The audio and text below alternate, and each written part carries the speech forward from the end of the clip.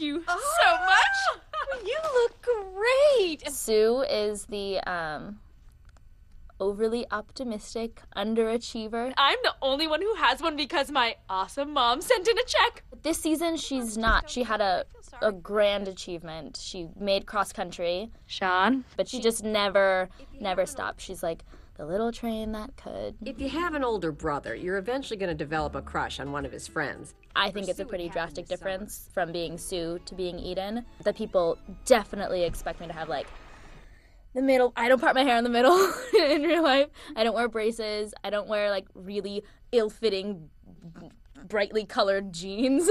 And I don't wear Reeboks. And I also, I feel like, look a lot younger. So people are, for me, really shocked usually. So what are you boys up to? We're getting our school on. We got this humongous science project. It's worth like half our grade, so I'm not going to be able to do any chores this week. Axel is a sloth, and, you know, I think he's probably the epitome, I guess, of the modern-day waste of life teenager. Waste of life. So harsh on Axel. Yeah, well, you know. Little Brickster, always a pleasure to see you.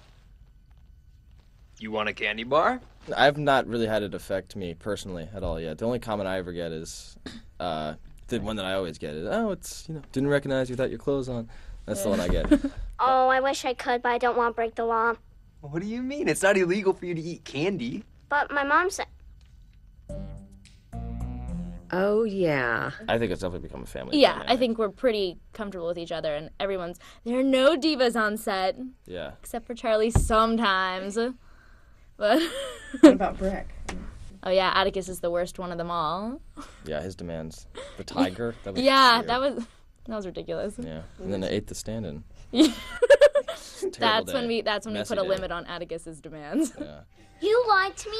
My own mother lied to me? Listen, Brick, here's the thing. Do you know how many letters I wrote to the president? He probably thinks I'm crazy.